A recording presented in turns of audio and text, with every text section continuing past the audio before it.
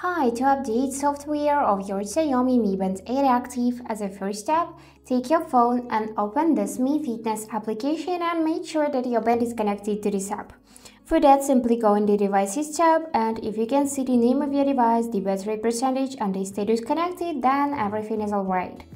So now, to check for updates, we just need to swipe down, go in the More tab, and now we can see this first option, Update.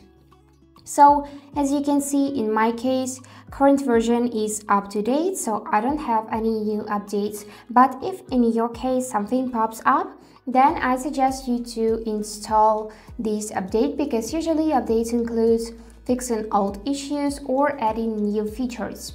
So here you will be able to see the button download, which you need to press, and after that your band will turn off and it will be just rebooting, something like that, and after this it will turn on again and it will be updated to the latest version, and here you can check it as well. So yeah, that's it, how it works. I hope this video was helpful and thank you for watching.